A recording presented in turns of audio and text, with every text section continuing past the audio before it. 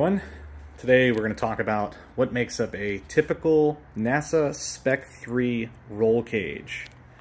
So the cage that's required for NASA Spec3 sits on top of the NASA CCR regulations. So you start with a basic 6-point cage with the allowance for 2 foot protection bars, and you make sure that you meet every requirement in the NASA CCR. So there's a requirement for thickness of tubing, and that is dependent on the weight of the car as well as the diameter of the tube that you use. So if you use a thinner diameter tube, the walls need to be thicker. If you use a larger diameter tube, the walls can be thinner. Then there are basic requirements such as where the mounts touch. So the front of the cage needs to meet the ground or the floor of the car on a plinth, which is a rectangular box that's welded to the floor, or a flat plate, which we'll show you in a second on the rear. The A-pillar bars need to meet near the front of the car. Then, optionally, there can be a dash bar across the front that connects the 2 A-pillar bars. This is not required for NASA, but it's a good idea to do. And then, of course, on the roof, the 2 A-pillar bars need to be tied together with the halo. There's a couple options in the CCR that allow different configurations of these bars, which you can read in the CCR itself. The diagonal bar on the halo is optional, but highly recommended. Door bars can either be the NASCAR style, where they come from the A-pillar, they come out, they bend, and sometimes they'll have an angle, such as this. And then they bend back and meet the main hoop, which is at the B-pillar. X bars are also allowed. This is a pretty bad design. The way it's built here is fine, these gussets are fine, but the door bars should actually angle out like that, so that when a force is imparted on them from the side, instead of these bars going into tension, where they're being stretched and pulled apart as they bend in towards you, but instead, if they're angled out in a triangle, they create compression against the A-pillar bar and the main hoop at the B-pillar.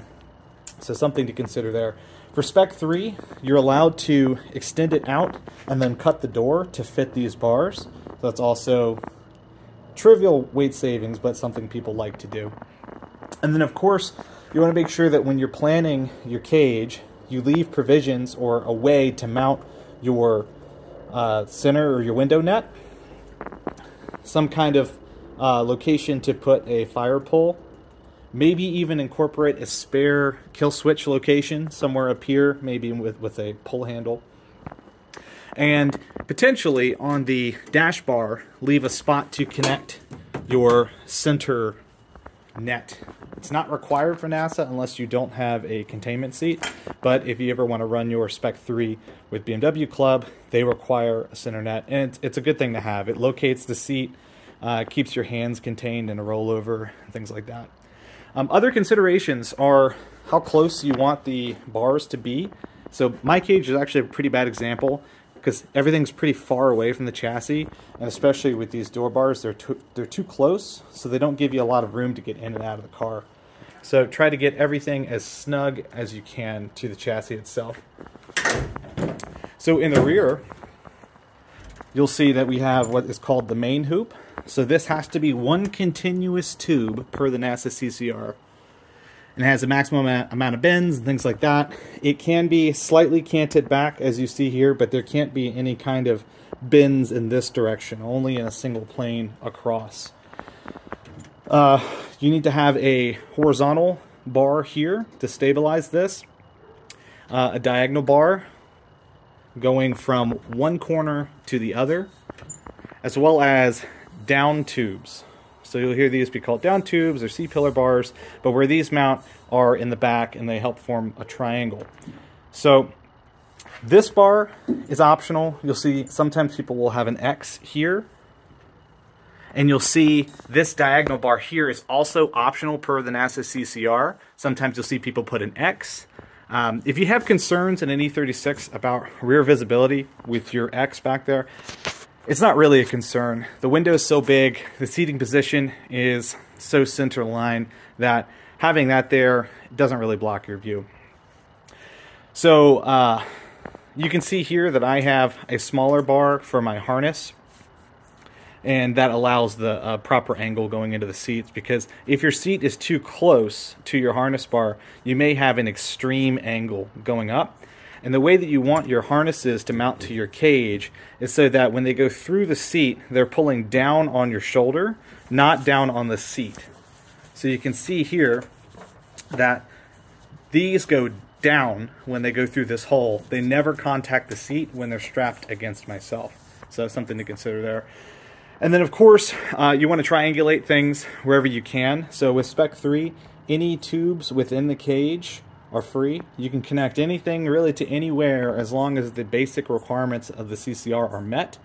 As long as it's from one tube to another tube within the cage. So we talked about 6 mounting points before. So 2 in the front, 2 here, and then 2 back here. You can't touch the chassis anywhere else with the cage. If you do that, it's no longer a 6-point cage. It's, you know, whatever additional amounts of connections you make, with the core exception being foot protection.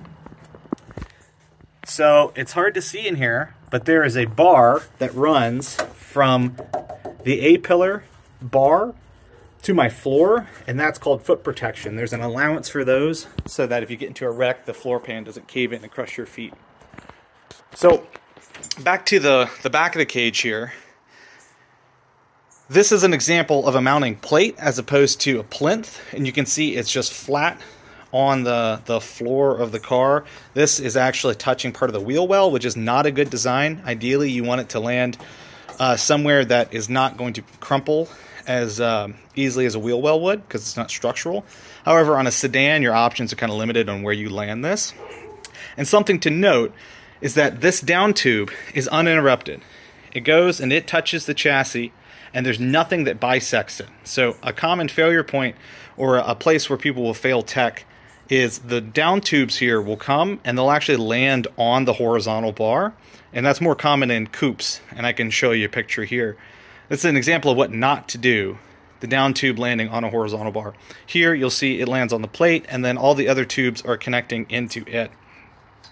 There are suggestions in the CCR talking about where they want all the tubes to meet up. And all of the welds on any tubing have to be 360 degrees. So make sure you plan for that when you're triangulating all these tubes, to make sure that the first weld you do doesn't block the second weld you need to do. And that's why you'll see plinths usually, or you'll see somebody will remove the roof so that they can lower the cage, do all the welds, or weld from the top and put the roof back on, which is a lot harder. And if you make the cage shorter by a few inches, you can get all the welds on the top, and then you can just lift it up and then weld the box under.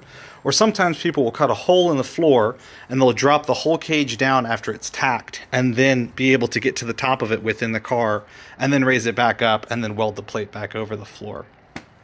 So coupes are a little bit different. We already showed you one picture back there. Now we'll show another picture of a good example of how you can land the down tubes on a coupe. So on a coupe, this opening is much, much larger, and you can take the down tubes, instead of coming out an angle outward, you can have them a little bit more inboard, and they can just go straight through right here, because this is open, and land on the floor in the trunk. So ideally, there's a couple different spots back here where you can land, but some of this floor is hollow, and some of it is a little bit stronger due to doubling up of the metal and things like that. So make sure that you're paying attention to where you're landing the cage and how you do the mounting plate back here. One common mistake that people will make on a coupe, because this opening is here to about right here, is they'll try to land the down tube here. But the problem with doing that is there's no place to land it flat. So they'll land it here, they'll put a tube across, they'll try to build this up, but it's not landing on the floor, it's landing half on the floor and then half in nothing. So you can build up a plinth and land it on the plinth, or you can just run it straight down to the floor, and you can reinforce that with a mounting plate. There is a maximum size for mounting plates, which is in the CCR, so be sure to consult that. As always, when you're having something that is as important as safety gear installed in your car, it's highly recommended that you use somebody that is a professional, someone that has made these cages before, ideally someone that has put a cage in a BMW, or at least done NASA regulated cages. And of course, when you do that, make sure that you show them the Spec3 rules to make sure that they are building something that doesn't have extra stuff that's going to be not legal. As always, with the Spec3 rules, if it doesn't say you can, then you can't. So good luck in your build, and I hope to see you on grid.